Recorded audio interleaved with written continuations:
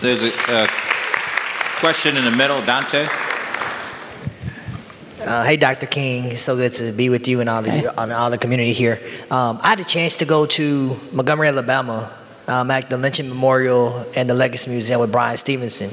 And it's a surreal experience. And you've been talking today about doing your own work. And one of my favorite quotes by Bryan Stevenson is, "Hopelessness is the enemy of justice." And so I'm curious, like, what gives you hope? And how do we maintain our hope with all the tragedies that are happening? I hear so many people talk about, like, I done just lost hope. We're cynical. Why we're still here? Why we're still doing this? Why we still having these conversations? And you talked about kind of the semantics and the rhetoric of hopelessness. What gives you hope? And how do we remain hopeful that we're going to actually be able to be loved and get to this beloved community? Thanks. Thank you. So, you know, for me, it took me a minute to get to this, and it's really, I won't say it's simple, but it's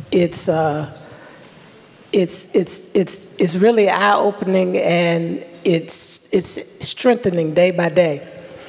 And it's just this. One, I look at what my ancestors overcame. And this is for everybody, because we all have ancestors globally. We are in a humanity that has faced some dark stuff.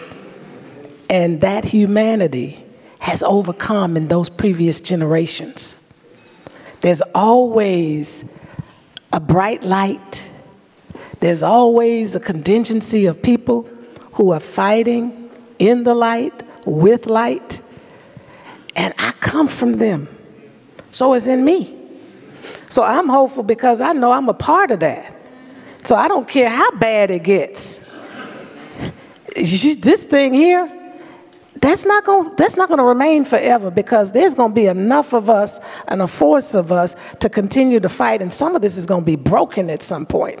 So that's why I just don't give up. And I come from people that I know that happened with. And more importantly, I remember something my mother said to me. She said, "Baby, the darkest hour is always before the dawn." She was saying to me, yes, it's dark, but there will be a dawn someday, and you have to keep working.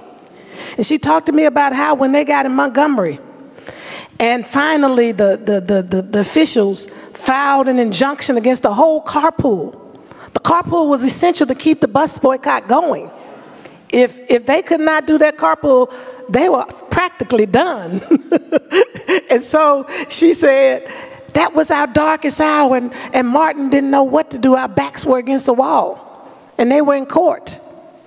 And during the break from the trial, a reporter came in the courtroom, and there was a lot of commotion in that courtroom. And people didn't know what it was, but this reporter came down to where my father was at the defendant's table and gave the report that the Supreme Court had just ruled that bus segregation is unconstitutional. Why do I say that?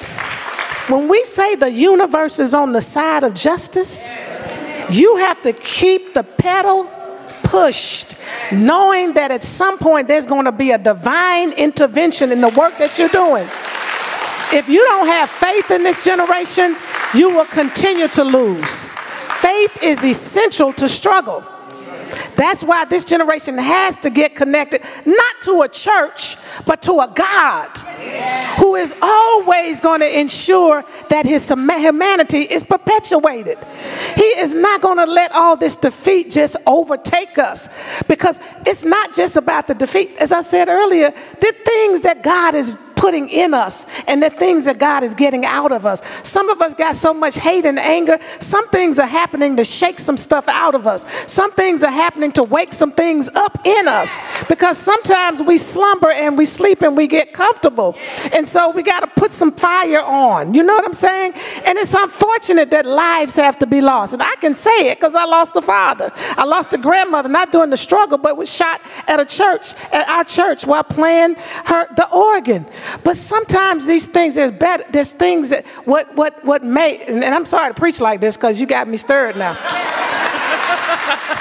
But what the enemy What people who have allowed themselves to be used by the enemy are trying to do to destroy humanity, tear us apart, tear us asunder, keep us at odds with one another.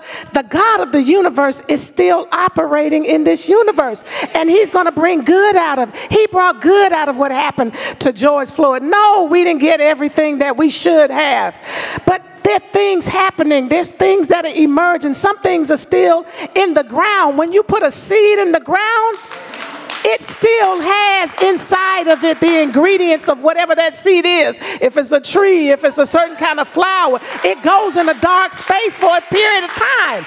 And if you don't continue to water that, if you don't continue to fertilize that area, it won't sprout forth. So that's why we can't stop, because there are things in the ground right now, meaning it's in the dark. It's happening in a room that we don't know about. People are meeting and they're organizing and strategizing and planning, and it's going to come forth. It's going to sprout forth one day.